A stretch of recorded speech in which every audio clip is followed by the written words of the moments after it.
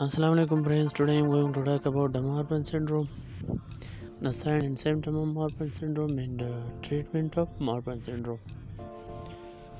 So the marfan syndrome is actually the genetic disorder that mainly affects connective tissues. There is a mutation occurring in the marfan syndrome in the gene which is called ABN1 gene, which mainly encodes the fibrillin protein. So the sign and symptom: thin and tall build, long arm, legs and fingers, flexible finger and toes.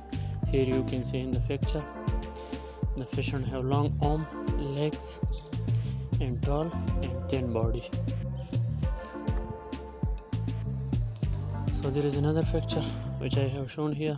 The marfan syndrome patient have long fingers and also have flexible finger and toes. The cause of the marfan syndrome is mutation in the gene ABN1, which is an autosomal dominant disorder.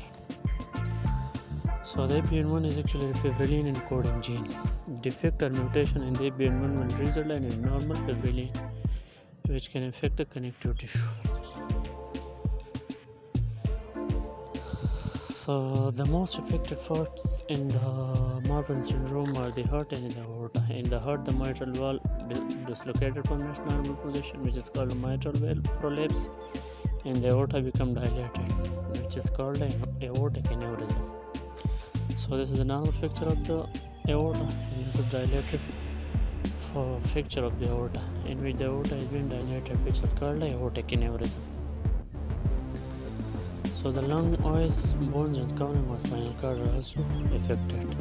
In the eyes, the lens dislocated from its normal position, which is called bilateral dislocation of the limb, which is called ectopia lentis.